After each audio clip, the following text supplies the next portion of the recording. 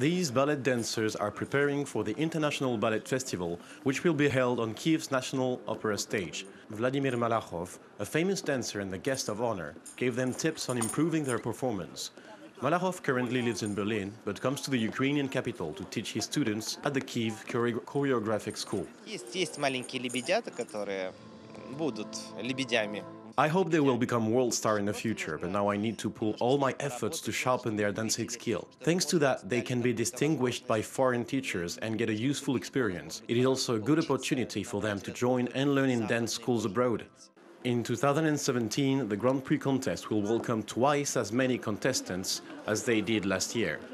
The competition is developing. Every year, the number of talented participants increases.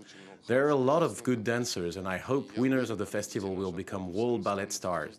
The more contestants there are, the more ballet techniques are shown on stage. Philippa is here to represent the Norway Ballet School.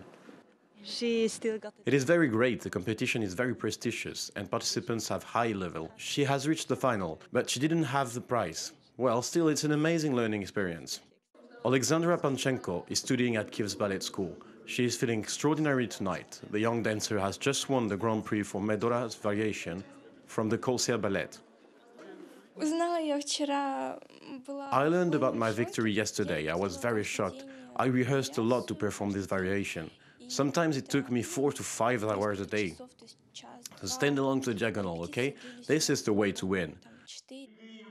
And there is the long-awaited ceremony, 8 laureates for 1 Grand Prix, all standing on stage. Participants from Ukraine have won the majority of the awards. We believe that ballet can become a national treasure of Ukraine because our children have become the best in the whole world.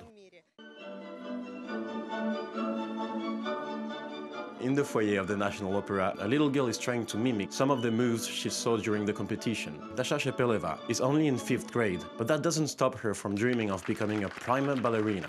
I really like the way the guys dance too.